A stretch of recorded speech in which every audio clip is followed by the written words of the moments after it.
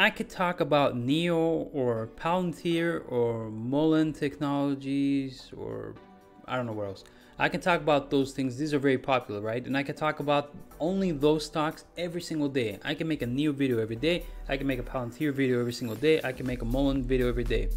Well, that would lead me to a channel that would be concentrated on 3 stocks, let's say. And there's nothing. And that would give me a lot of views because a lot of people watch Neo, Palantir, Mullen. You make a video about those stuff, you're guaranteed to hit minimum 2,000 views within the first 24 hours. Guaranteed. I mean, those are stocks that are really getting a lot of attention. And I'd make a lot of money off the YouTube ad revenues. But I never do that. Like, I don't do that. I don't focus on those popular stocks every single day. I want to bring you guys something different. I try to, right? Thus the IPO Market Watch channel. Thus we cover every single initial public offering, which we cover exchange traded funds. There was a video that came out almost 4 hours ago that covered what IPOs are going public tomorrow, plus 4 new exchange traded funds and some money making opportunities for tomorrow, right?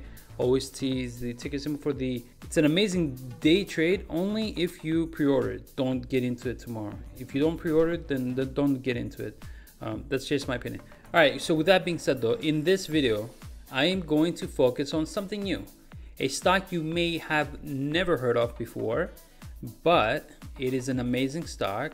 It has been doing stunning for its shareholders for over a decade, right?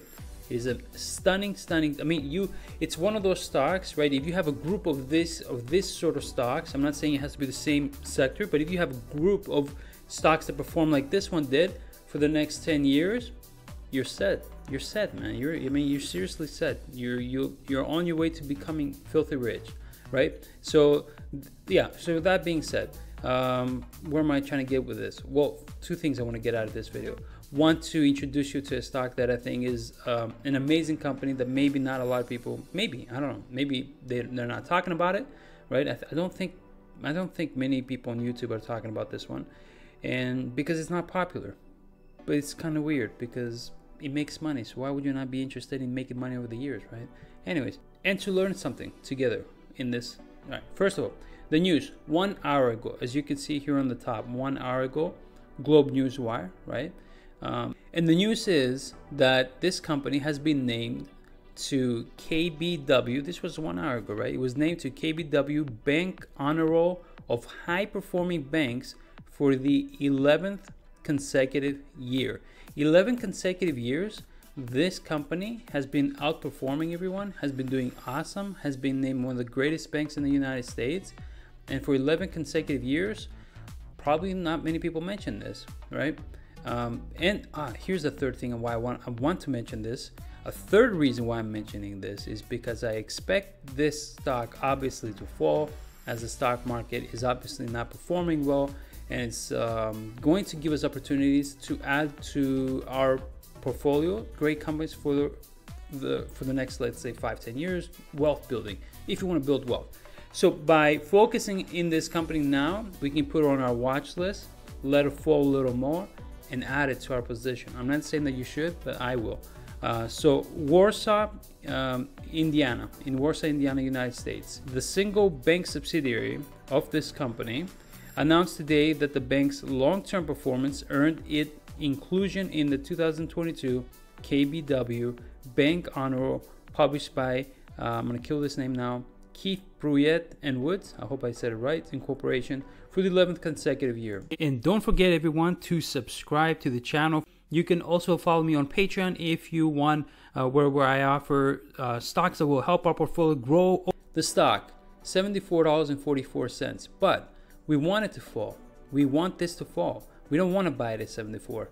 We want it to fall significantly so we can add it to our long-term position. As you can see, for at least the past 10 years, all it's given its investors, its long-term investors, it has just given them happiness, joy, good times, peace in their heart, you know, no stress. This is an amazing stock, right? So I even put the letters here, the word here, amazing. I hope I put it big enough so you people can see it. And really, it's just a great chart. Don't you want all your stocks to move like that for years? This is awesome. Now, the company is called Lakeland Financial Corporation, Ticker symbol is LKFN. It's on the NASDAQ. Yes, I think on the NASDAQ. So Lakeland Financial Corporation operates as the bank holding company for Lake City Bank that provides various banking products and services. Now, okay, I get it. There's, you know, the new investors or even old investors who are super excited still, and they love going after, you know, electrifying moves. They're gonna say, "Well, Mike, come on, man, you're boring. This is a bank stock. Come on, look, bank stocks. Who cares? Come on, if it's a good stock, you hold it for 5 years. 5 years down the road, you won't regret it. You won't regret it. You're gonna have more money. Why would you regret it? Plus the dividends. Come on, this is great."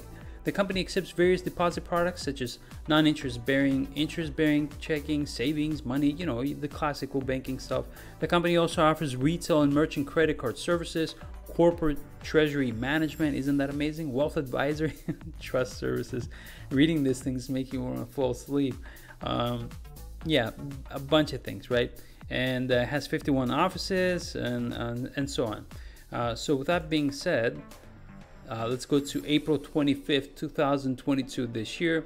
Lakeland Financial came out with quarterly earnings of 92 cents per share, beating the Zacks consensus estimate of 88 cents per share.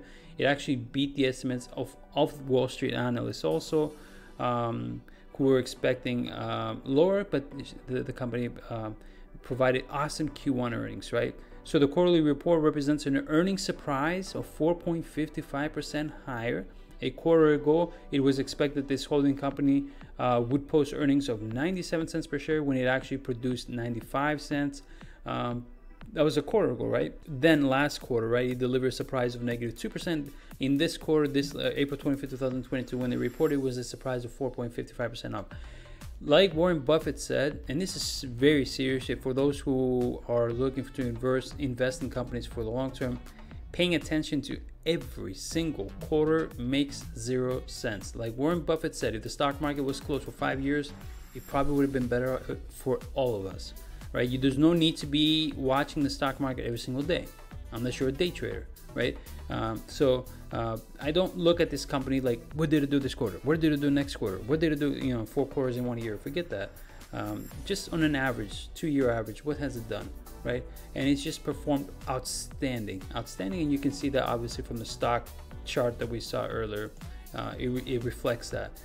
Revenue every single year from 2014 going to 2021 was on an average of about a 9% increase in revenue year over year. The only time that it actually had no increase in revenue but saw a negative 0.88% was in 2020.